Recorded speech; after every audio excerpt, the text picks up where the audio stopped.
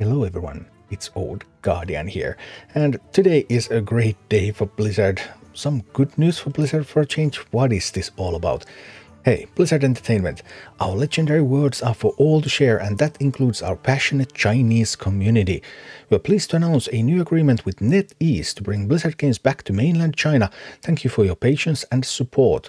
So, after a while being out of China, Blizzard is going back in, and they're going back in with NetEase, which is the same partner that they broke up with a year and a half ago. So, yeah, that breakup was not very nice. If you remember that one. NetEase had this statue of Gorehowl. They live streamed how they tore down the statue when they broke down in negotiations with Blizzard. And then they live streamed also lots of insults against Blizzard, specifically mostly towards Bobby Kotick, it has been noted. A lot directed at Blizzard in general, but even more directed at Bobby Kotick personally. So obviously Kotick being out now and Blizzard being owned by Microsoft has opened up some avenues and made this cooperation possible again. But man, that was a really quite a bit of rage that NetEase had when the negotiations broke down last time and the cooperation ended.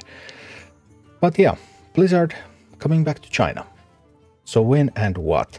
In Blizzard's press release, beloved video game titles from Blizzard Entertainment will return to the market sequentially beginning this summer under a renewed publishing deal, Blizzard Entertainment, Microsoft Gaming and NetEase announced today. The renewed publishing agreement will encompass games Chinese players had access to under the previous agreement. So no new games, is that how you read it? Because all of these things are listed under games Chinese players had access to under the previous agreement. World of Warcraft, Hearthstone, other titles in the Warcraft, Overwatch, Diablo and Starcraft universes. Alright. NetEase also released their own press release about this thing, and they said that they are going to have more control over the games in China in the future. And for example, they are going to implement new anti-cheat measures for these games. But what other more control are they going to have? That remains a little bit unclear, but okay, NetEase will control the Blizzard games in China more closely. They're going to relaunch Blizzard Games esports in China. They are going to rebuild the Gorehowl statue. Okay, yeah. Well, things just happen. Anyway, more control. I don't know what to make of that. I mean, anti-cheat, that's probably pretty good, but what else? We'll have to wait and see. And what does this mean for the games that this channel covers the most? First of all, Hearthstone, which is guaranteed to return, and this is big news for Hearthstone. First of all, this may help with the bot issues. Hearthstone has had a lot of bot issues on other servers after the Chinese servers went down, and with Chinese players returning back to their home servers. And NetEase also announced that their accounts will be intact and there will be comeback bonuses and stuff like that. So it might be that the players can actually return to their home server and have their account in a pretty decent shape. So also no need to create new bots just so that they could get new accounts up from scratch.